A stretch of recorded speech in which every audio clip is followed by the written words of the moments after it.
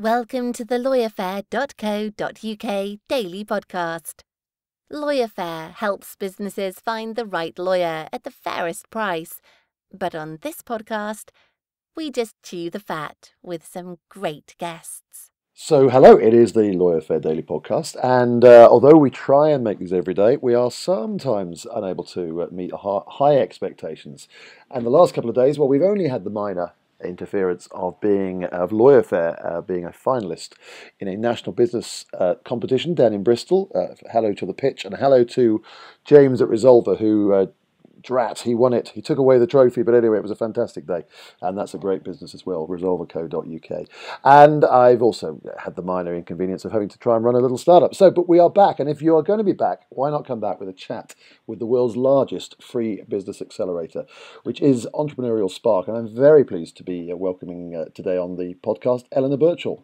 Welcome, Elena. Hello there. Hi, thank you very much for joining us. And you are the world's largest free business accelerator. What's the background to Entrepreneurial Spark? The background to Entrepreneurial Spark, we've got quite a rich history, really. We were founded by our CEO, Jim Duffy, up in Scotland. And really, to be completely honest, Entrepreneurial Spark was born out of a failed startup. So Jim hadn't started a business up in Scotland, invested a large sum of money, and the business failed. And I think that really led him to sort of consider what support and what more accountability needs to be out there for early stage ventures. So he began in Scotland with 3 accelerators. And we've now been scaling up and rolling out across the UK with our partnership with RBS and NatWest. And when did it start? When did this moment, the first accelerator open? The first accelerator opened a couple of years ago, actually, and we've been running for a few years now. But the rollout across the UK has been very recent. So, in fact, we set up in the UK about 12 months ago, and we've been rolling out 7 new hatcheries. And I mean, Jim's got a particular vision. I mean, it's kind of set on the website, the real vision, isn't it, to try and enable positive social change through entrepreneurship. So that's right. And that's kind of obviously the driving force. So how are businesses assisted, Eleanor, with Entrepreneurial Spark?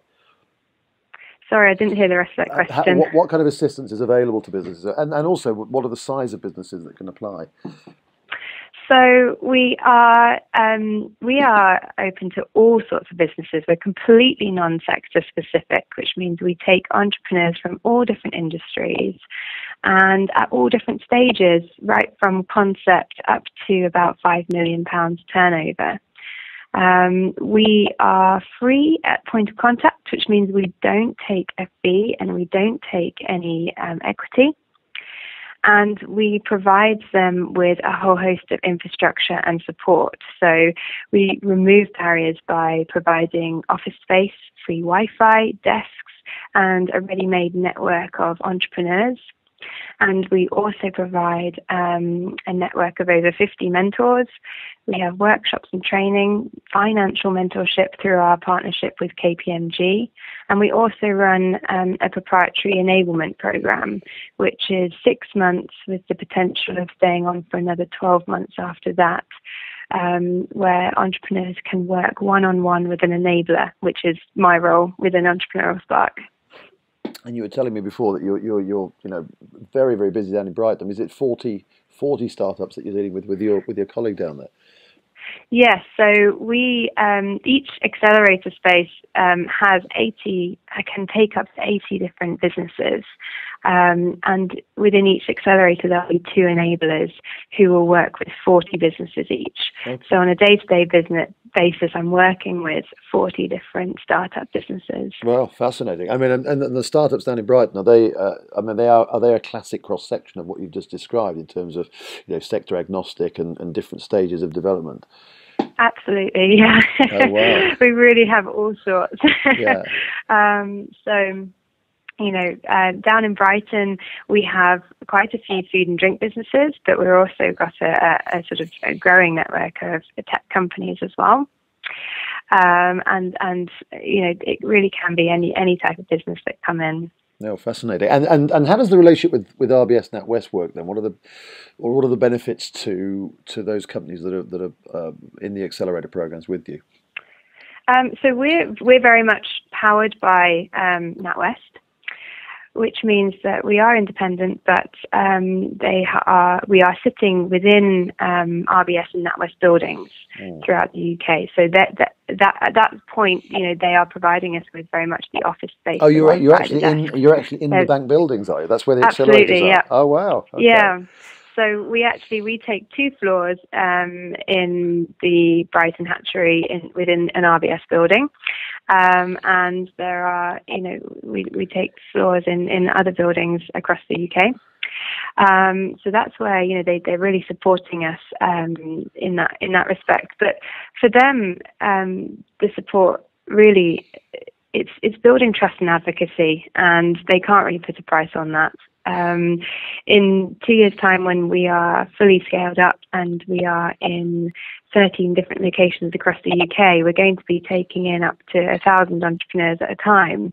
And for them, these are high-impact entrepreneurs, they're 21st century entrepreneurs, and they need to know what those businesses need, what they're thinking, what are they looking for. So I think that for the bank, it's very much about growing together with those companies. It's about almost coming down and learning about the next generation of entrepreneurs and tailoring their products and services accordingly in the future. Well, I was going to say, I mean, they've taken such a bashing generally, the banks, and quite rightly so on many levels, but particularly a bashing, I think, in access to funds to small businesses, and maybe even an understanding of the challenges that small businesses face. So are you finding that the banks are also really interested in learning what's happening and getting quite engaged with the process? Absolutely. We've got within each hatchery, we actually have an entrepreneurial development manager who, is employed by the bank to be here, to be on hand, to learn about the entrepreneurs, meet with them, to understand their needs, actually feed those back into the bank. Yeah. They're also setting up an entrepreneurial development academy. So they're training and working with young people within the bank, bringing them into the hatcheries, allowing them to take part in some of our training and workshops to help, again, educate and upskill them in the needs and the complexities of entrepreneurs. And it sounds such a kind of no-brainer, really. The offer that you're making. I mean, are you oversubscribed in the existing locations? What is the demand been so far? We take in 60 to 80 businesses every 6 months. So we recruit on a rolling basis, right. And we have hundreds of applications coming in all the time. Yes. Yeah. And is it just to give anybody a tip or a bit of it? Is there anything that marks out the ones that are successful with Entrepreneurial Spark? Are there any particular types of, I don't know, is there anything that people, if they're competing against so many, is there a way that they can get ahead of the game? We recruit based on mindset and behavior. So unlike a lot of business accelerators, we are a bit more of a people accelerator. So we're not just looking at the potential held by the business and the business idea. What we're looking at is, do they have the right mindset and behavior to lead a business? So we work based on growth mindset. And we provide training in things like how to build a team, emotional intelligence, and leadership. And so when people are coming through the door, we give them a very short period of time where they have 60 seconds to pitch their business and a 7-minute interview. But in that time, we can pretty much tell those who can take a challenge, who are willing to accept a challenge and to work out what they need to do to move on and keep moving forward. So we take a slightly different approach. We're interested in building investable, backable entrepreneurs. So no matter what happens to their current business, they are upskilled and they're investable. They can keep moving forward no matter what. Well, it's an interesting approach, and Hmm. thank you for that insight about what some of the key things that you look at. So you were launched in Brighton in August, is that right? Yeah, Yes, got it. that's right. Okay, and where are you at the moment? Where are the other locations? So we've got locations in. Um, we are in Brighton, Bristol, Birmingham, so all the B's, Leeds, and we're also in Glasgow, Edinburgh, and Ayrshire. So those are the three that we have up in Scotland. Hmm. And then we are going to be very shortly opening in Manchester, Milton Keynes, and Cardiff, and Belfast. And then our final spot will be in London in 2017. Well, I'm very pleased to see London's been pushed to the back because there's enough going on in London, frankly, for startups. That's right. Yeah. Concentrate on the regions first is fantastic. Yeah.